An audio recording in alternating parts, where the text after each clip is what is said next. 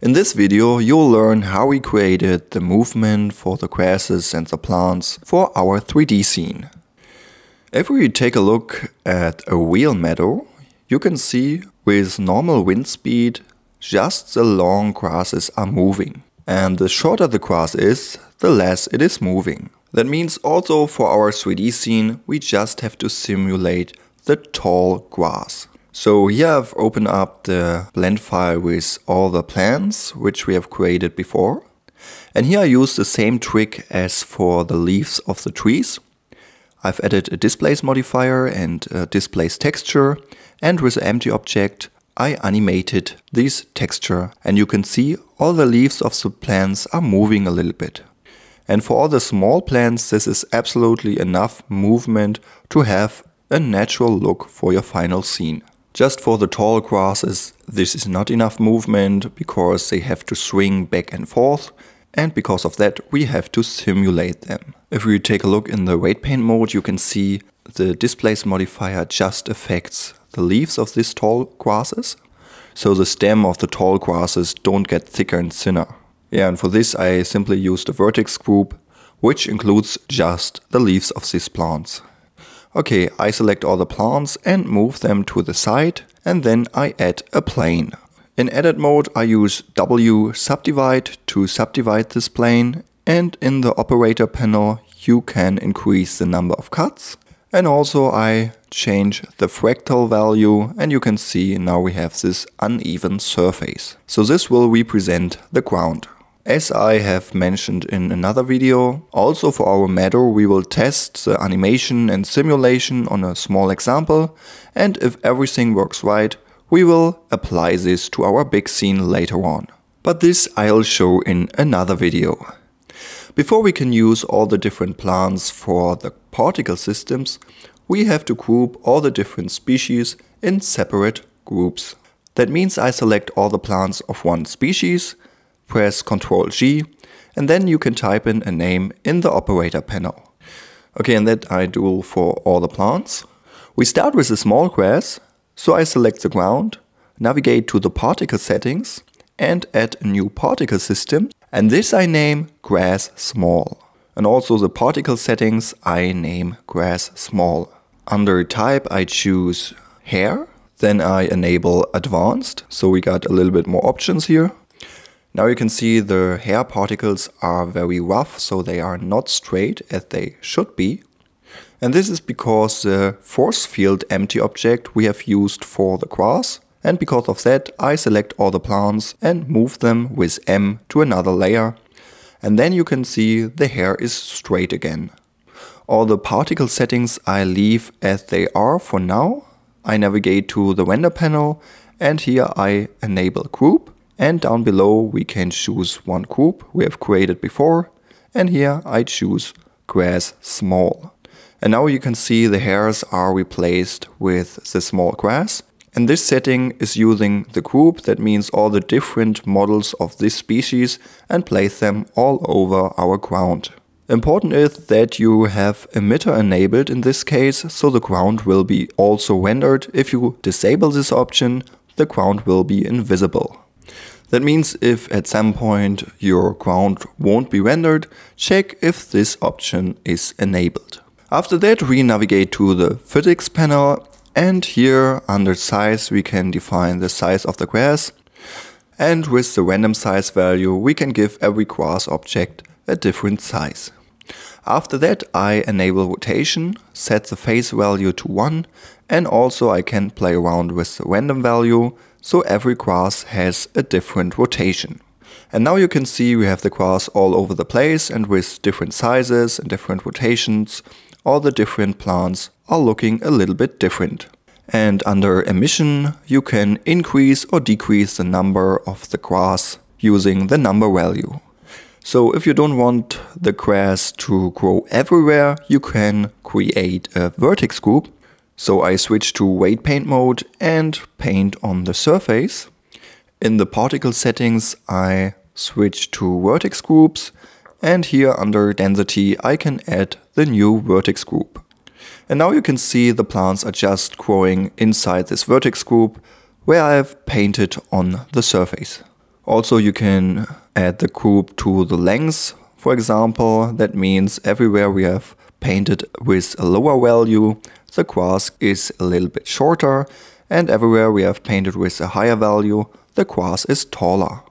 Another way to control, for example, the length or the density is to use a texture. So switch to the texture panel and here click New. After that I switch to the texture settings. To show you this, under type I just choose procedural clouds texture, adjust this texture with the ramp, and now down below under influence, for example, you can enable density.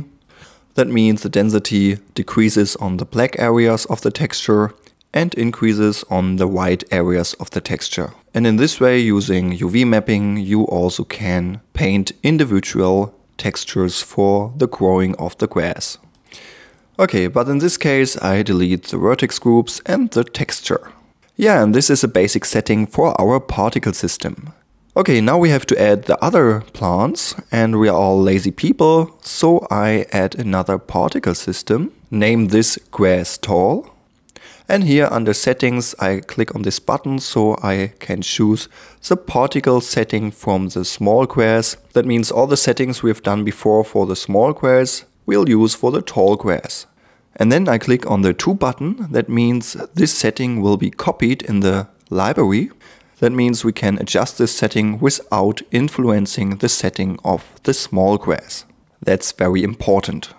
Up here I hide the small grass so we can see the tall grass a little bit better.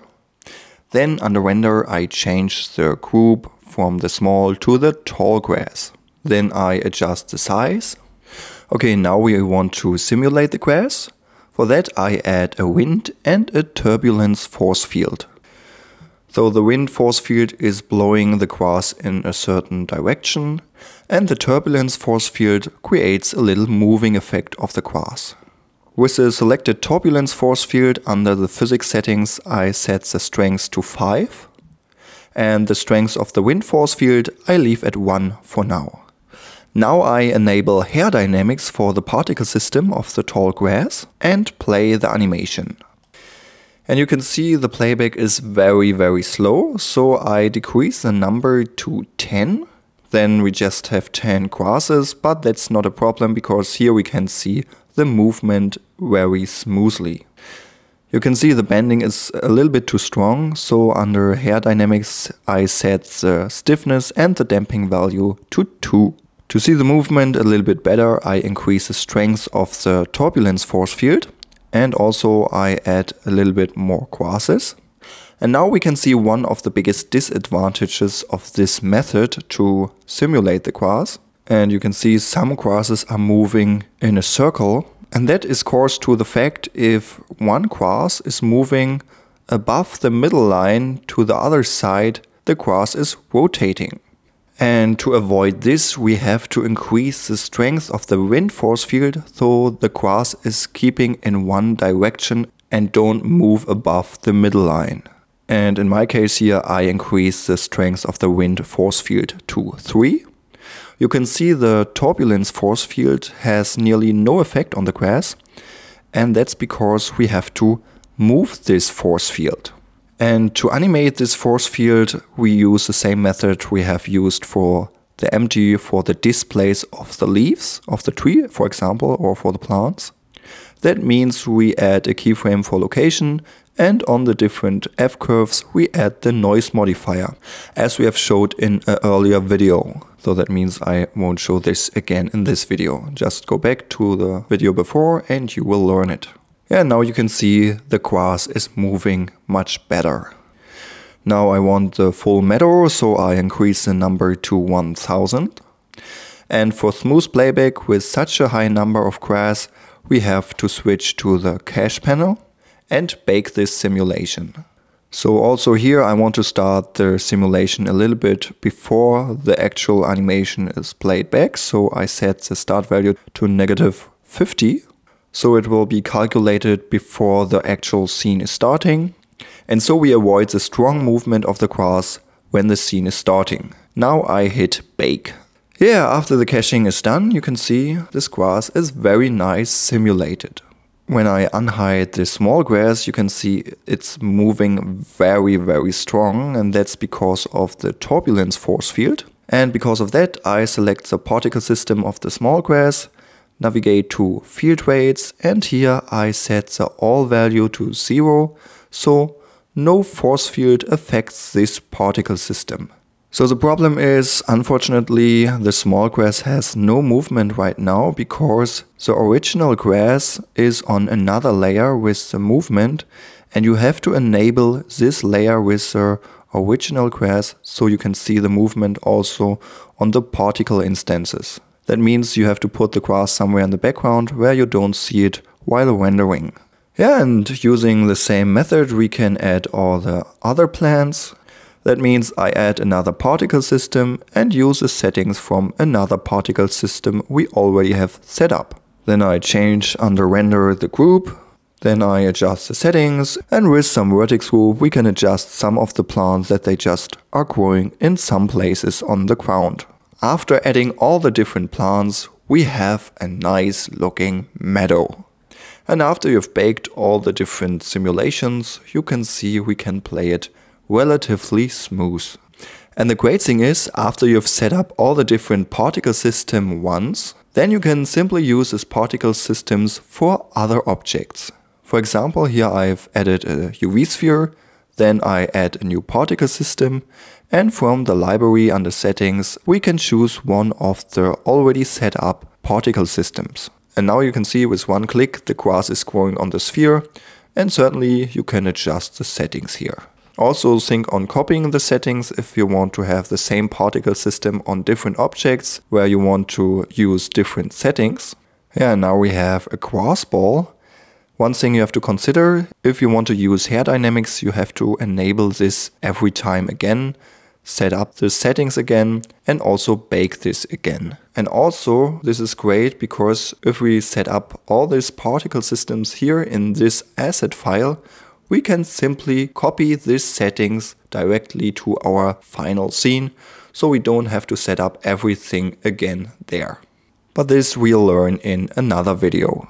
Yeah, in the process finding a nice way to simulate the grass, we have also found another solution. The great thing about this method is that the grass is really bending, and also you can use collision objects to really affect the grass. But sadly it's very hard to place the objects on the hairs, and you need a lot of compute power to simulate the grass. So that means this is just usable in a very small restricted area. To show you this, I open up my plants file again, select one of the tall grasses and with M move it to the second layer, and using Alt-G I reset the position so the grass is exactly in the middle of our scene. Also using Ctrl-A apply rotation and scale so that everything will work right in the next steps. Then I add a plane, add a particle system with the hair settings, strongly decrease the number of the particles, and then I select the tall grass object and add the particle instance modifier. Under object I select the plane. Down below you can see the option particle system, and this is set to 1. That means the first particle system on the plane will be used for affecting this modifier. If you have more than one particle system on the plane, you can set the number to the particle system you want to choose. Now you can see the grass is doing some crazy stuff up there. Because of that, I enable the checkbox create along path. That means the grass will be deformed along the hair particles, but still the rotation is wrong. So I set the pivot point to 3D cursor, and then in edit mode I can rotate the grass in the x-axis -90 degrees. And now you can see the grass is growing correctly. Down below we have the random value. With this you can set a random length to the grass. Unfortunately what we can't do here is to add a random rotation, which is very important if you want to create a meadow or something like that. But this option exists, but not in an official release of Blender. If you go to builder.blender.org/download, you can download a gooseberry version of Blender, and there we have this option. So you also can use random rotation here. So this is one important disadvantage if you use the basic version of Blender. Another disadvantage of this technique is that we can only use one grass object for one particle system. So before we have used 3 or more objects for one particle system, which were placed randomly on the ground. And to achieve this while using this method here, you have to add several particle systems and several of these particle instant modifiers. If you want to change the general length of the grass, you can switch to the particle system, and under emission hair length you can change the length. Then I enable hair dynamics. So and if I play back the animation and move the ground, you can see the grass is bending. Now as before, I add a turbulence force field and a wind force field, set up the stiffness and the damping for the particle system. And if I hit play, you can see the movement is way more natural, so it looks way more realistic. So and if I add a cube, for example, and under physics I enable collision, and if I play back the animation and move the cube through the grass, you can see it really has collision and the grass collides on the cube. So another disadvantage of this method, when I add the stinging nettle, for example, and move the cube through the grass, you can see when the stinging nettle is bending very strong, it gets really flat. And this also does not look very realistic. Yeah, you can see we have several disadvantages. Also, if the simulation looks great. And also you can see here, if I set up a very high number of particles, the playback is extremely slow. So here I show you some tests we have made using this particle instant modifier. In this case I've added some trees instead of the grass. So using a very strong wind force field, the trees are bending in the wind. And also we've tried this method for the branches for the trees, and you can see with very low wind strength, this also looks quite good. But I think if you compare both methods on the tree, the other method looks nearly the same, but the calculation is much faster. Yeah, and with these methods we can simulate and animate the grass in our 3D scene.